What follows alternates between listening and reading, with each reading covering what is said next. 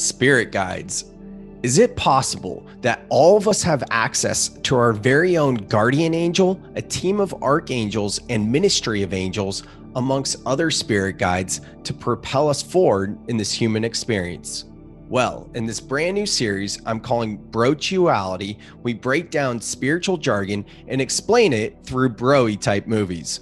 Previously in the series, we looked at the movie Old School and how channeling was demonstrated in this classic comedy.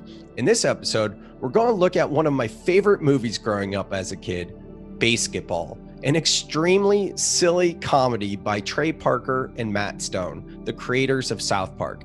In this scene, Trey Parker's character, Joe Cooper, who just happens to be the Michael Jordan, if you will, of BASEketball, is going through a bit of soul searching.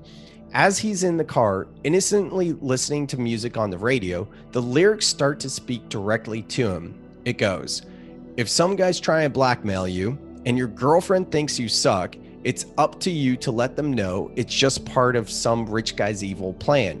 As if this isn't enough, the next line in the song on the radio is, "Look out ahead, there's a truck changing lanes." And just as these words are sung, we see the character Joe swerve in his car to avoid an accident.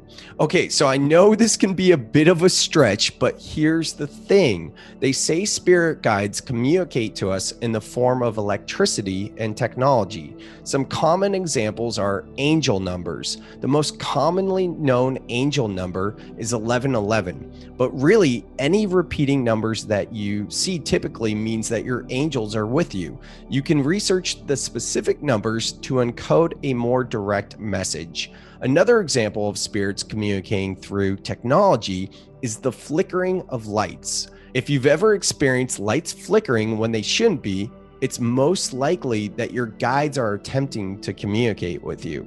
Back to this specific scene with the character Joe Cooper and the music speaking directly to him. As a result of the direct message through the song on the radio, Joe changes his course of action. His guides literally helped him to realign him to be on a path that serves him best.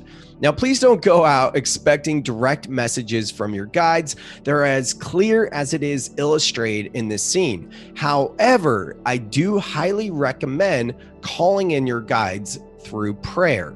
If you want to learn more about how you can make contact with spirit guides, I highly recommend the book Ask Your Guides by Sonia Choquette, as she walks you through step by step through all the various guides and how to make contact. Remember, friends, the magic is abundant and it's all around us. We just need to be open to be living in a world of magic. I am. Are you? Till next time, I'm Sam Kabert, and make sure to check out my podcast, Soul Seeker, if you want to go deeper down the rabbit hole.